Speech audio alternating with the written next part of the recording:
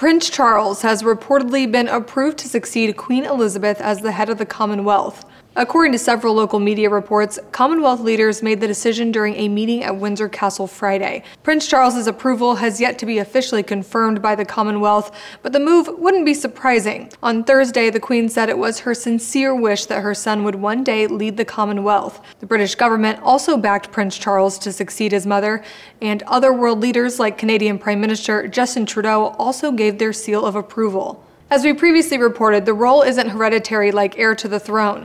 The Commonwealth is made up of 53 states, most of them non-British. Its leader doesn't have to be a member of the royal family, though traditionally it has been.